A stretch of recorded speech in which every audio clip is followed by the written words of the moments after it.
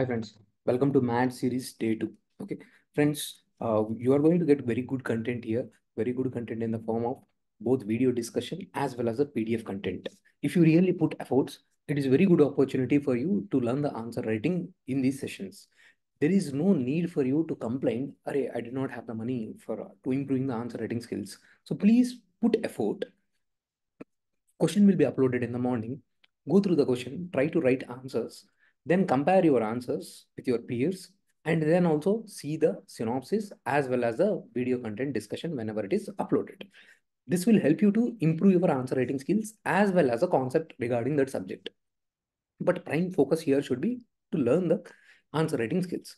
So now let's start our discussion of MAT series day 2. Here, discuss the concept of the stem cells, its significance and challenges. Now, first, what I have to do? I have to identify the question tag. This is the discuss and this is the what. So when I compare the discuss and what is a smaller question tag?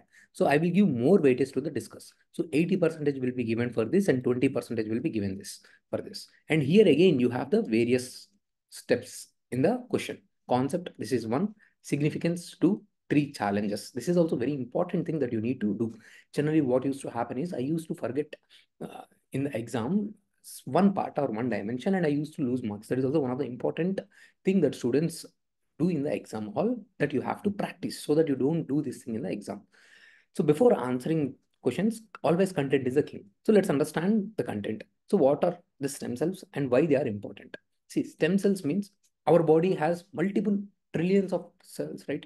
But these cells have certain functionality. They can only do that functionality. Our body will be going through various kinds of damages like bone, some kind of bone problem, muscle problem, and they recover by themselves, right? You don't add any kind of thing, cartilage issue. No, how these things are happening? These are things happening because of the stem cells. But the stem cells which we carry today are the adult stem cells. That means you will be able to do only little function, little regeneration. Now, if I completely break this bone and take away this bone, your stem cell will not be able to do this thing. For suppose a lizard, they will be able to regrow their tail. So you are not in that position. Your adult stem cells are not in that position to regrow.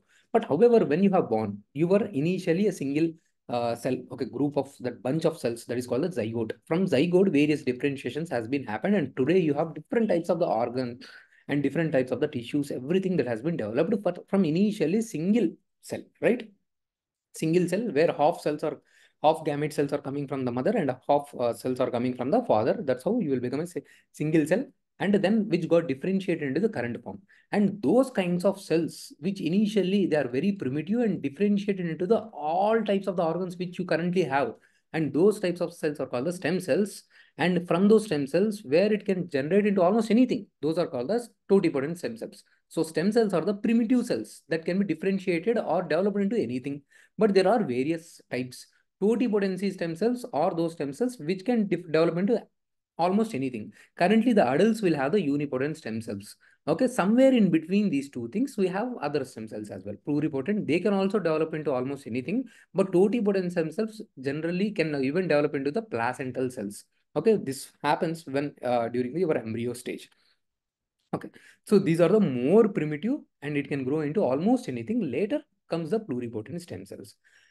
So this is the concept of the stem cells. So what is happening here? The cells are developing into a different types of the functions. If you go with the totipotent stem cells, they can do almost anything. They can completely develop into the organs. But if you come to the unipotent stem cells, they can do only limited functionalities.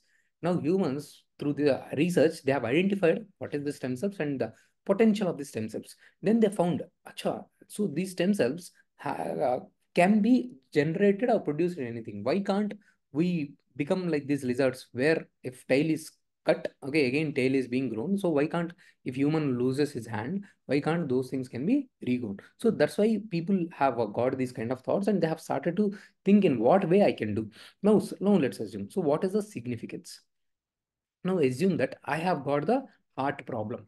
My heart is not healing it themselves. So my adult stem cells are not working. So if I give this, create a new stem cells. So from the, like from the embryo, if I just, I'm saying from the embryo, if I bring some kinds of stem cells and use it for my heart, the regeneration of the heart can be very well done. Okay. Now let's assume this embryo is yours. Okay. The person, another person.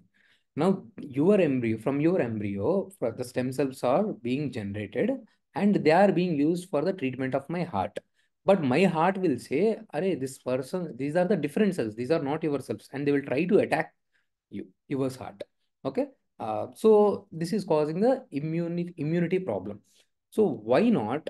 I will take my own body in the second case. In this case, more advanced. I told you we have the adult stem cells. Now, through the research, what they did is, through the research, they can be made into the pluripotent stem cells through induced methods, through some kind of techniques.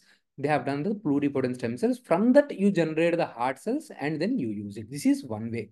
Or the second way is, when I was born, it can be possible during there will be umbilical cord, right? The cord that is connected to the mother. There will be blood in that. In that blood, there are stem cells. Those stem cells can be saved, and from those stem cells, okay, there are very primitive cells. These things can be fertilized, and embryo can be developed out of these stem cells, and from this embryo, heart cells can be developed, and again, I can be transformed. And if this embryo is left to grow, it can develop into again one more life form. But this embryo will left to die. It will not allow to grow. Here at one case, I am getting the heart. But in another case, am I not killing the life form? Am I not killing the embryo? So this is the ethical concern. Okay, even in this case, when there is a donor, we do the same thing. Here, even in this case also, we do the same thing, how we pick up the stem cells from the other person. So this is the second advantage. Or third advantage, okay, I'm getting some kind of heart problems. So stem cells are picked from me, and in the lab, a certain amount of little bit of heart cells were developed, and various medicines are being tested on it. Overall, later on, a drug can be developed. Okay, so in this way, the drug that is more suitable for me can be developed. More personalized medicine can be developed. These days, there is also one more advantage. The stem cells, together with the genetic engineering, can also helpful in the treatment of the cancer. Like you might be knowing CAR T cell therapy. T cells. T cells are those cells. They are they are fighting against the bacteria that is present, or else anti gens that are present in the body. Something outside system that is entering in your system, they will be attacked by the T cells. Now, what happens in the cancer? Cancer is nothing but a uncontrolled growing of your cell. So it will become like a wound. So your cell is growing in an uncontrolled manner, but your T cells, which fights against any kinds of infection, they feel that this is your own cell only, and they will not fight against the cancer cell. So now in this case, T cells will be removed from your body. That means your blood will be taken out. In these T cells, they will be modifying or using the stem cells. Your T cells will be further strengthened to identify such kind of cancer cells and attack those cancer cells. So in this way, genetic engineering and stem cells can be together utilized to treat the cancer. And there are also various kinds of genetic disorders. Genetic disorders, like in case of sickle cell anemia. In the sickle cell anemia, the cells are sickled, means they are not properly developed. Because of this thing, your red blood cells are not properly developed, especially because of the sickled function of your red blood cells. So because of this thing, your blood is not being properly developed. Now, using the stem cells, I will inject the stem cells in the patient, and I will repair this genetic disorder to generate properly the sickles, to generate the proper complete cell for the development of the RBC cells. So in this way, genetic disorders can be done. Any kind of accidents happen, your spine is not responding. Okay, now again, I'll use the stem cells to treat those kind of spinal cord injuries. So all these are the applications. Now, what are the challenges? Challenges are, for suppose from the donor, I have taken the heart cell development, but my body will reject. That is the immunity rejection. Second thing, like if I develop from my own body stem cells, again, I have to destroy the embryo. So ethical problems.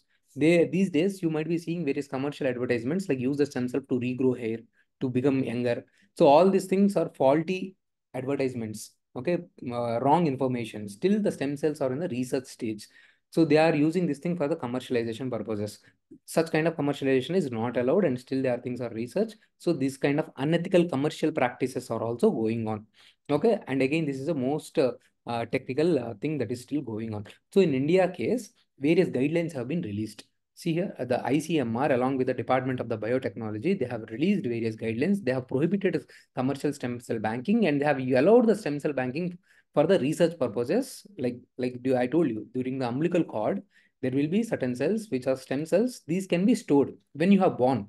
Okay, when you are born. Uh, so you will be having that kind of umbilical cord connection with the mother, right?